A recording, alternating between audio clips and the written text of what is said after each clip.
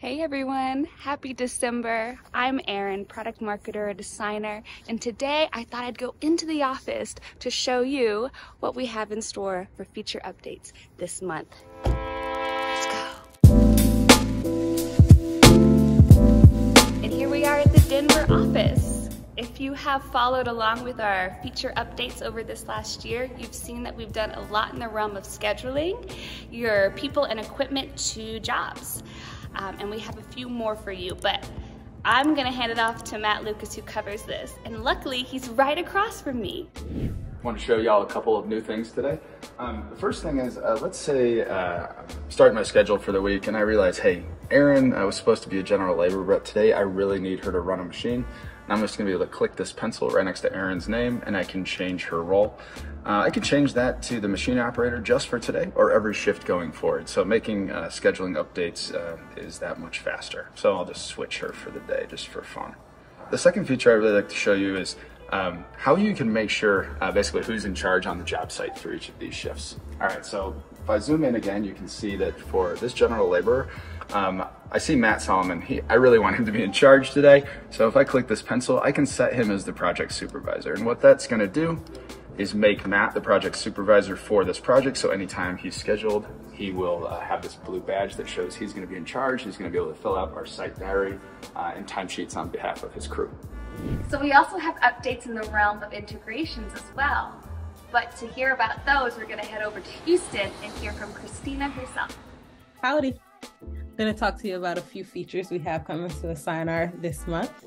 First off, we've got account codes. Now, account codes have been around for a while. You've been able to attach them to roles. Now you can attach those same account codes to a project. So you can see on the new project screen right here.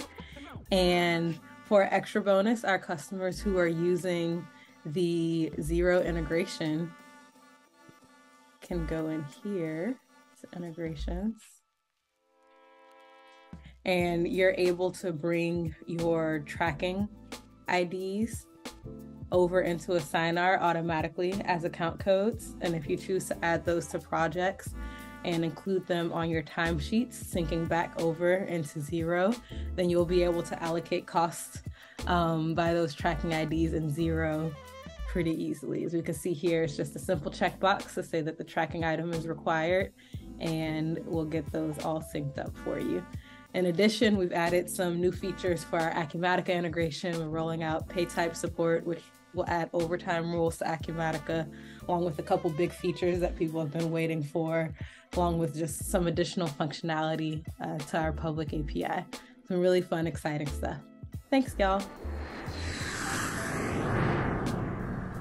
This month, we've added a feature that many of you have asked for, the ability to export a record of your weekly timesheets.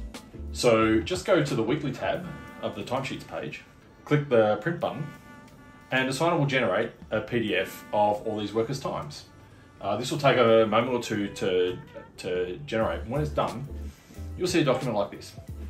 Each page shows one worker's timesheets, including breaks and overtime, if you're using that, and the worker's signature. You can print this out, you can give a copy to your workers, or store it for your record keeping. This feature is available for all customers using our new time tracking today. And that's everything for our December product update. I'm heading home after a long day of announcing these features, but join us next month where we'll have an even bigger release for you. So look forward to that, and we'll see you then. Bye.